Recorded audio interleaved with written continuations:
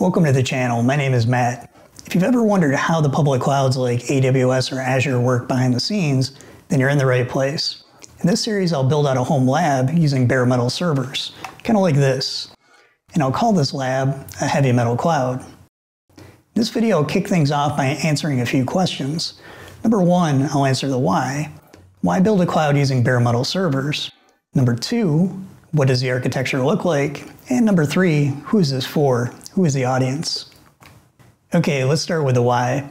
One of my goals with this channel is to build out healthcare apps, especially related to insurance. And I plan to use a healthcare specification called FHIR.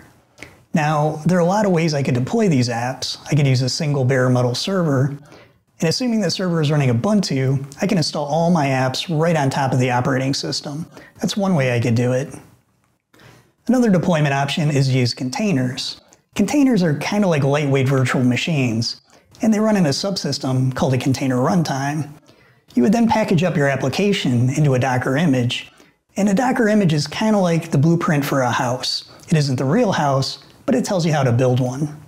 Executing the Docker image gives us a running container.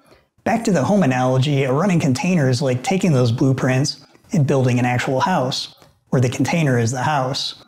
So this is a pretty good option for deploying our application, but there are a few issues. Let's say everything is running as expected, and then one day your server goes down, and now you have an outage, and your clients are not happy. So I know what you're thinking, let's just add a second server to the mix, and that makes sense, but once you connect more than one server together, life starts to get really hard. If the line connecting your two servers goes down, you now have to solve some interesting and hard problems.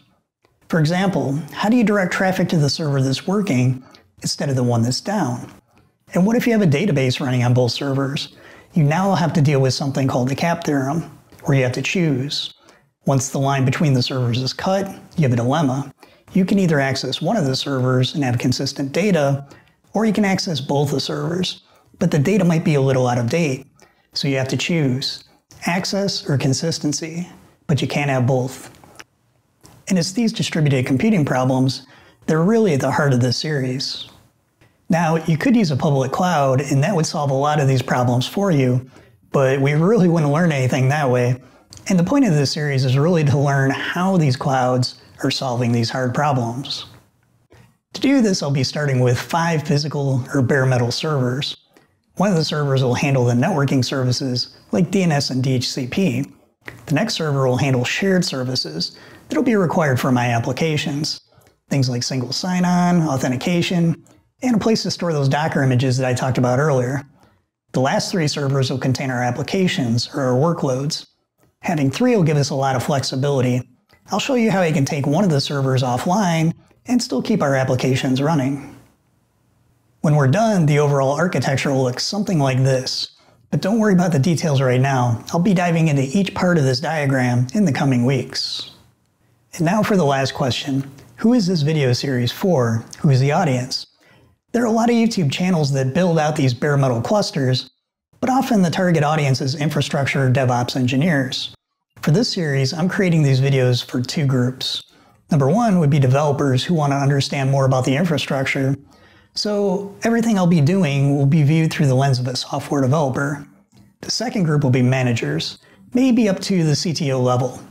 And for this group, my goal is to give some theory about the technologies involved and to help connect the dots. Okay, so we have a lot to cover. In my next video, I'll take a closer look at the hardware. Thanks for stopping by, and I'll see you in the next video.